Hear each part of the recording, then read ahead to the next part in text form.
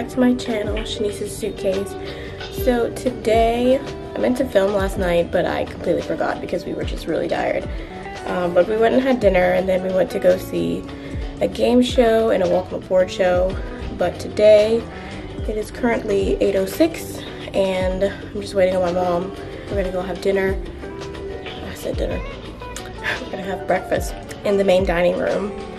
You can have breakfast any other place, like the Cafe Promenade. There's like a bakery and stuff like that, but I'm just gonna, yeah, we're just gonna go to the dining room. But anyway,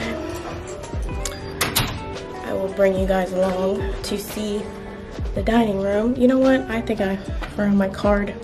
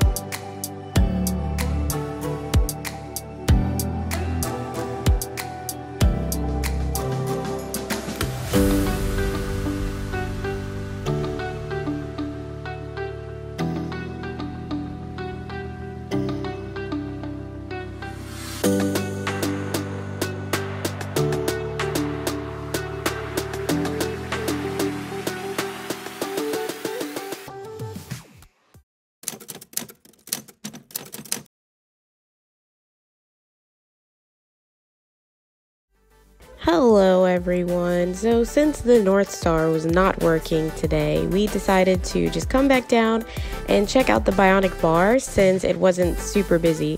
So here, basically, these are robots, like robotic arms, and they make your drinks. So on the top of the screen, those are actually all bottles of liquor. And basically what they're holding is little cups, and they make everyone's drink. And it's pretty cool. So we decided to try this out. So basically you have this big iPad, and you can order your drinks on there. They have tons of different ones. They tell you exactly what type of liquor is in each drink. But I decided to go with one that I've had before, which is called Sex on the Beach. I've had that previously and it's really good. It's definitely a good drink if you're into like sweet. but it can be dangerous. So yeah, so I ordered that one.